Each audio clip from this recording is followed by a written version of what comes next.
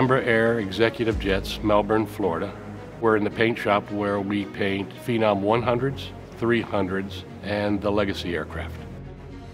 So typically, this was how the paint process worked for 5 or 6 years, and it's typical with this process throughout the aviation industry. First, the aircraft has a design, and then a Mylar that represents that design is placed on the aircraft. We locate it 2 dimensions per blueprint, and then we put a series of dots on it and then basically connect the dots using fine line tape. The dots aren't always on a radius. They're 2 feet or 6 inches or 12 inches apart. That process is a very lengthy process. It can be 2 shifts, possibly 3 shifts. In the case where it's a complex paint scheme, we have to reapply that Mylar again because the colors are stacked on top of one another. And we are counting on us relocating that Mylar in the exact same position. When we do several of the same paint schemes, ultimately you want them all to look exactly the same. We want them to be the same all the way across the fleet.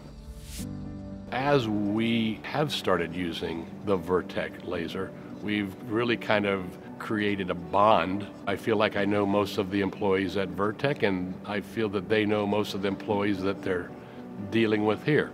We integrated this into our process and also used the Mylar system for those skeptics that wasn't sure if the lines were accurate or not.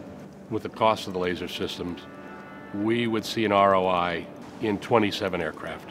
That was somewhere along the 5 or 6 month range. We have far exceeded those expectations, and now the skeptics do not want to use anything but the laser, and the time saving is absolutely remarkable. These guys don't want to spend 2 shifts laying out the aircraft. In many cases, we're able to do this with 2 technicians in 4 hours. The amount of throughput has increased, and the amount of rework has almost been eliminated.